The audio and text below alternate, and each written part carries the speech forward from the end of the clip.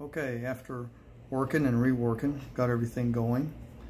I had flipped my stator, so I had to figure out the wiring, but everything's connected, everything's working. I've got both stators, dual stators connected together. Let's go ahead and look at it run. Watch the amp meter here.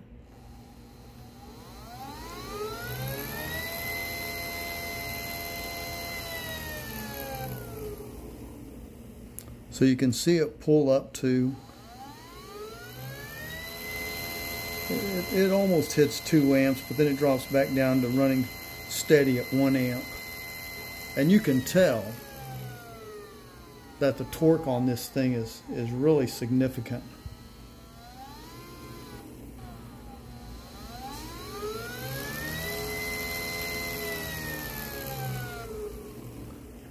And flip it on to reverse here.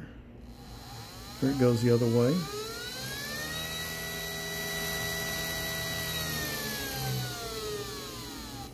I think it's running really good. I'm really happy with it. Run it one more time.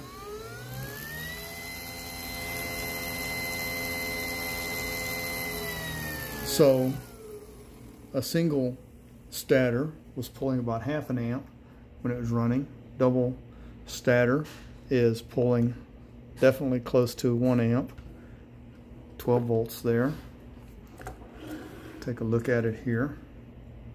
You can see the dual stator, the wiring coming out of it.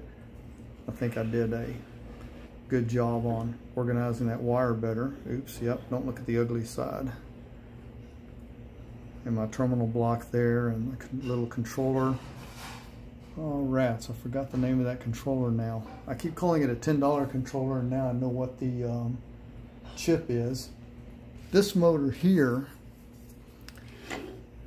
with the double stator on it is right at 5 centimeters.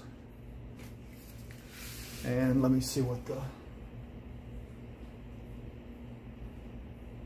single stator is, 3.5 centimeters. So it only increases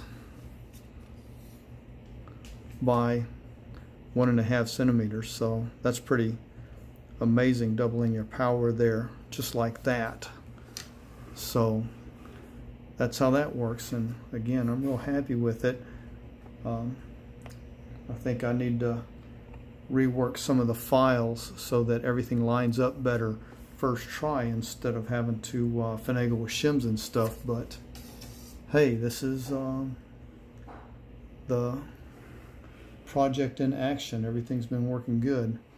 Again, the Hall sensors will be placed in slots inside so that they're not sticking out of the back. That's a pain in the butt messing with that. And also, during assembly, you've got to make sure that the Halls are centered with the coils in the stator, or it won't run right. So that's that. You heard it running. Everything's working. I'm happy.